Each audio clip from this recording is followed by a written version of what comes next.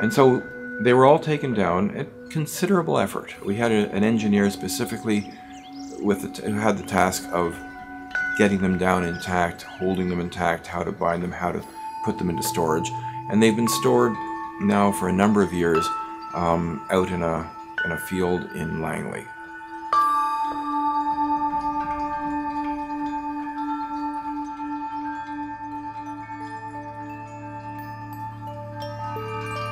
The original W sign and Eiffel Tower, which it sat on, was in very bad decay when we got there. It was in some form of stasis, which was basically somehow through some miracle being held together by the will of its own existence.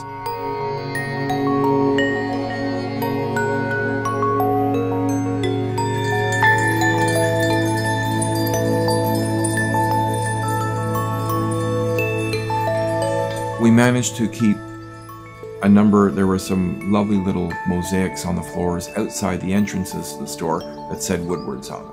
This is sort of the last remnant of our fragment idea, of putting things back where they were, which may or may not work with the new building.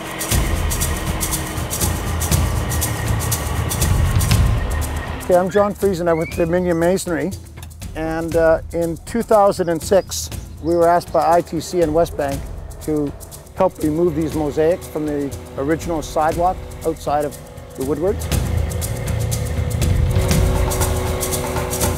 We kind of thought it was a little unusual, but they want to keep some of that original theme from the old building. And before they blasted it down, everything got stored here, and this is what we have.